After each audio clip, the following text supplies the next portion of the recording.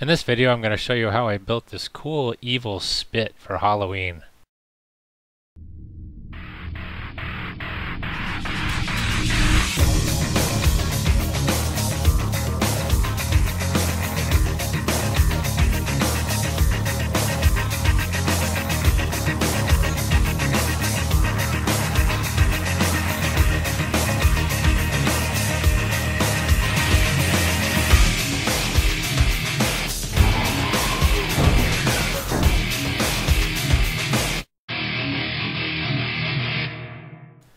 We're going to start off by making hands for the spit, and these will be the hands that hold the spit itself.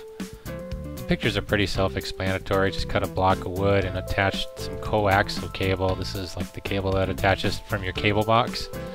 Cover that with some black Gorilla Tape, and now we're going to see a time lapse of me creating the rest of the hand. It'll look like the one on the left, and don't worry about that cable, it'll disappear out of the picture in just a second. Here I am making knuckles using plastic bag and painter's tape. You just wad the plastic bag up into a little ball and tape it to the hand where you think the knuckle should be.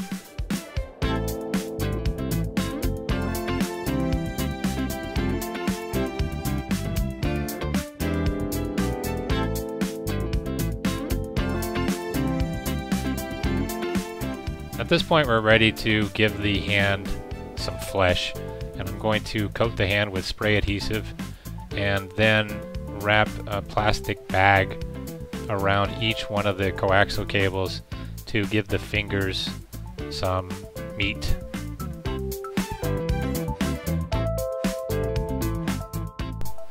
Now I'm going to shrink the plastic bag onto the coaxial cables using a heat gun. Pretty simple process. Just heat up the plastic bags and they'll shrink right onto the coaxial cable and give you a nice firm basis for the rest of the process.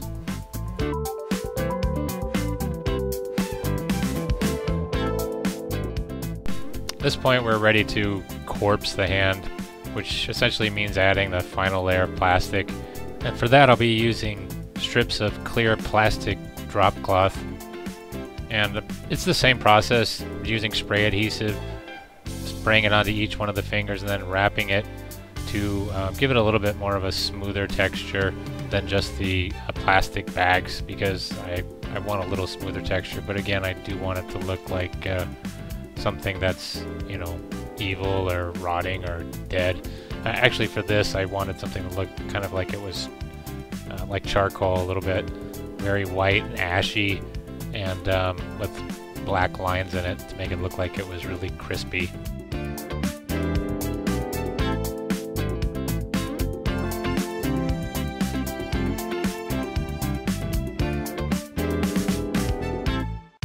Here I decided that the thumb wasn't thick enough, so I added more plastic bag and just wrapped that around, shrunk it with the heat gun, and then added another layer of plastic from the drop cloth.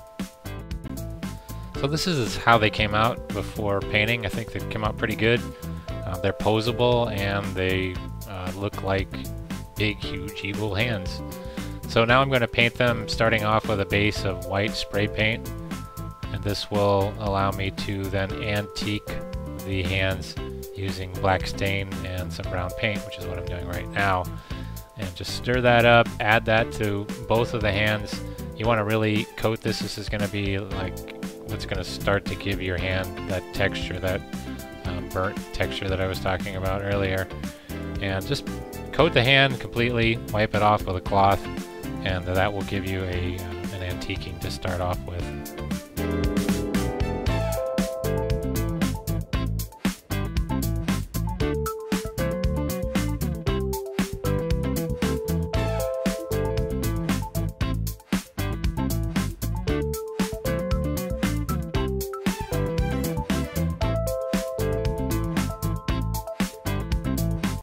So with the antiquing done, I'm going to begin the painting process. Unfortunately, I don't have all of that in the video due to a technical error, but all I did was essentially paint the hands grayish white, sort of a dry brush technique, and then I went over it again with a darker black, and this is what you end up with. Looks pretty good. At this point, this is the arms that I'm going to be building that will hold up the hand that holds up the spit. But all I really did here was make a stand for a 2x4, wrap that with chicken wire, and then molded it into the shape of an arm. Then wrapped plastic around that, more of that drop cloth plastic, and it came out pretty good. They look like arms. And same process again, just paint them both white, then antique them. That's this picture, and then in the next picture you'll see the final paint job, and it matched up real nice, came out very nicely. Next up is the base of the hand, and for that I just wrapped chicken wire around the base structure that I had made with wood and filled that in with great stuff foam. And we're trying to go for appearance of dirt here. The idea is that the hands are busting up out of the ground and holding up the spit. So I coated all of that with a brown stain, actually a black stain, and then went over it again with a brown paint. And I used a spray gun to accomplish this. Not spray paint, but latex paint so that the foam wouldn't rot. Now we're looking at a test of the entire prop, minus the fire. And I wanted the prop to look like it was being turned by somebody or something, and we decided to go with a cheapo blow mold skeleton. And the way the skeleton is attached is just with a piece of insulating foam stuck onto the end of the handle that I made with PVC pipe, 3/4 PVC. And then the hands of the skeleton are just zip tied to that, and it actually lets the hands rotate around that pipe, so it gives you the illusion that he's, you know, turning the thing and it's turning in his hands. And the joints of the skeleton are connected just with zip ties. And at this point I'm going to take the skeleton and turn it into something cool. And this was done with basic plastic wrap corpsing. I went over it again, did a little bit more, gave him a nose, wasn't happy with it, cut some holes in the side of his face, removed one of the eyes, did some more corpsing, and then I added some hair. And we decided he would be a chef, so we gave him a chef's hat. My wife made that, and then we created a chef costume out of a child's karate gi. And these are a close-up of the hands where I actually painted in the different fingers because those cheapo skeletons don't really have that. We also corpsed the arm and the whole thing, and this is another test of it, showing the prop turning along with the finished product up at the top anyway before we added the rest of his costume. And again, the joints are just, the skeleton's been taken apart and the joints are connected with zip ties, and that's what gives him the flexibility. And here are some more pictures of him, and that's the final product with his chef's outfit. And now we're moving on to the fire, and this is a fire that we had made a few years ago, and I decided that needed to be improved for sure. So what I decided to do was wrap the entire thing with chicken wire, and then use some orange Halloween lights, wrap the whole thing with that, and then we're going to be covering that with fake wood that we're making here. And this is using blue foam, and real simple process. Just take a file, drag it across the foam, then hit it with the heat gun, cut out the grooves in the wood, the grain with a soldering iron, making knots, and then going for painting the whole thing.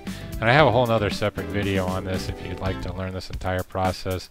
But briefly, what I did was coat each of these with latex paint, and then go over them with black and brown spray paint, and then gave them a dry brush, some of them with a white paint to make bring out highlights, make it look like ash, like burnt chunks of the wood were turned ashy. And it came out really well, and you can check out that other video if you want information on this whole process. Most of these had latex paint applied, some of them didn't. And again, spray paint will eat away at foam, so that's kind of the reason for the base of the latex paint, but also to bring out the grain in the prop wood.